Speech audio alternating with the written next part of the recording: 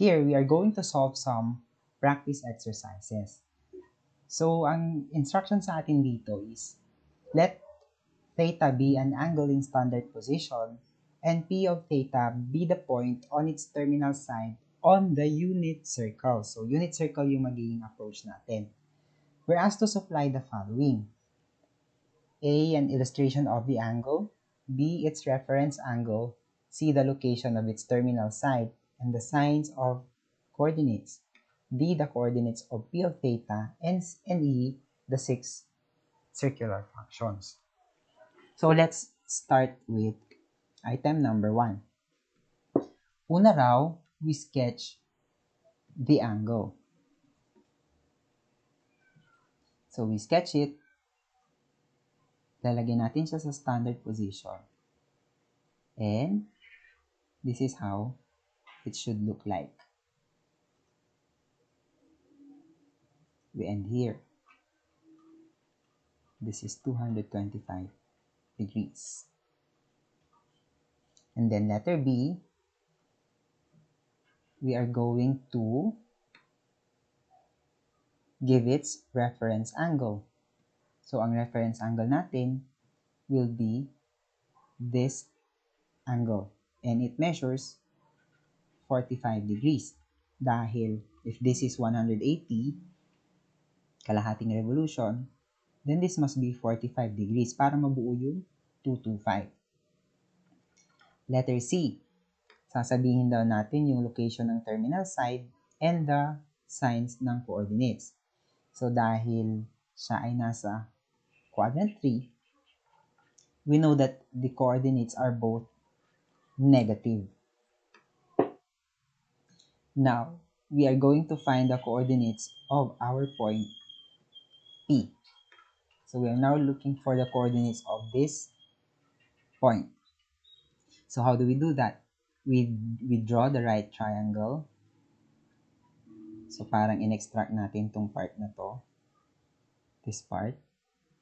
We draw the right triangle. And we know this is 45. So, this must be 45 also. And dahil 1 unit ang haba nito, then this is square root of 2 over 2. And this is square root of 2 over 2. Yung ating nakahiga will go to x. Yung nakatayo will go to y. Pareho lang naman sila. And then the signs, pareho negative. Now we give the 6 functions. Ang sign is cy. Ang cosine, cx. Ang tangent, it's y over x. This divided by this, pareho lang sila, so 1. While secant, cosecant rather, is the inverse of this, and the inverse of that is negative square root of 2. That is 2 over square root of 2. While ang cosine nito ay, ang inverse din nito ay secant. So, this is also negative square root of 2. The cotangent, the inverse of 1, is 1. So, that's it. Let's try negative 7 pi over 6. So, if mas komportable tayo sa angle, pwede as a degrees, pwede nating i-convert muna to sa degrees. So, that gives us, na-encounter na natin siya kanina, negative 210. And then we sketch it, ilagay natin siya sa standard position. So, this is a negative angle, so ang rotation natin ay clockwise. This is 180 already. May naiwan na 30. So, this is how it should look like. And then, ibibigay natin yung reference angle niya. So, ang reference angle niya is 30 degrees. This angle, that is 30 degrees. And then, yung location niya is nasa quadrant 2 siya. Therefore, ang ating x ay negative at ang ating y is positive. While si letter D naman, we are going to find the coordinates of the point. So, extract natin ito. So, ganito itsura ng ating right triangle. This is 30 degrees. This is 30 degrees. At this is 1 unit long. And ang haba ng tapatan ni 30 ay 1/2. While this one is square root of 3 over 2. Yung nakahiga, pupunta kay x. Yung nakatayo, pupunta kay y. Tapos, negative ang x, positive ang y. So, hindi na natin ilalagay. Now, we give yung 6 circular functions. So, ang sine niya ay si y, 1/2. Ang cosine niya ay si x, negative square root of 3 over 2. Tangent niya is 1/2 over negative 3, negative square root of 3 over 2. This is negative 1 over square root of 3. Or pwede rin naman yan na negative square root of 3 over 3. Then, cosecant is inverse ng 1/2, 2. Secant is inverse ng cosine, that is negative 2 over square root of 3, or pwede rin naman yung negative 2 square root of 3 over 3.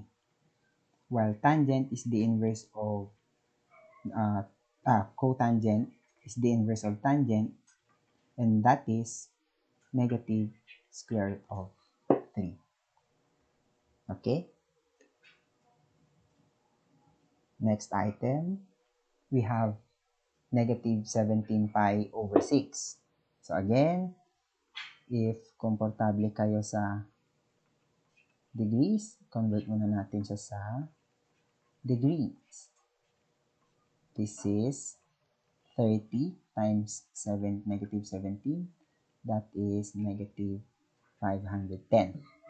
And gusto natin siyang i-simplify pa. So, we add 360, we get negative 150. So, negative 150, negative siya, kaya clockwise, titigil tayo banda rito. So, this is negative 150 degrees. This is how it should look like. So, B, ano ang ating reference angle? Ang reference angle natin ay ang angle na ito. So, if this is 150, may nawawalang 30 dahil half ng revolution. Ito. So, ang reference angle natin is 30. Location, quadrant 3. Sa quadrant 3, negative ang x at y. Now, we find the coordinates of the point. So, i-extract natin yung triangle. This triangle. This measures 30. This is 1/2. This is square root of 3 over 2. Now, dahil ito yung nakatayo, this goes to y. At negative yan. Ito yung nakahiga, this goes to x. At negative din yan. Now, we can give yung hinahanap na 6 circular functions. So, ang sine is yung y, negative 1/2. Ang cosine ay yung x, negative square root of 3 over 2. Ang tangent ay yung ratio between them, negative 1/2 over negative square root of 3 over 2. This is positive 1 over square root of 3, or that is square root of 3 over 3. Ang inverse ng sine is cosecant. So, this is negative 2. This one naman is negative 2 over square root of 3, or that is negative 2 square root of 3 over 3. While ang cotangent natin is negative square root of 3. Inverse lang nito. Positive. And then lastly, this one is 5 pi over 3. Convert ulit natin sa degrees. This is 60, 300. 300. So, sketch natin. This is 270, 300. So, ganito itsura niya. Letter B, reference angle natin ay ito. This is 60 degrees. Kasi kung 300 yan, kulang ng 60 degrees para maging isang revolution. Letter C, nasa quadrant 4 tayo. Kaya, x ay positive, y is negative. Hanapin natin yung coordinates. So, extract natin yung triangle. Extract natin ito. This measures 60. So, ito yung 30. So, ito yung square root of 3 over 2. Ito naman yung 1/2. So, itong nakahiga, this goes to x. At positive yun. Itong nakatayo, this goes to y. At negative yun. Now, we give yung 6 na functions. Ang sine ay yung y. Ang cosine ay yung x. Ang tangent ay yung ratio between them. Ang cosecant is the inverse. Ang secant, inverse nito. While ang cotangent ay yung inverse nito. Alright.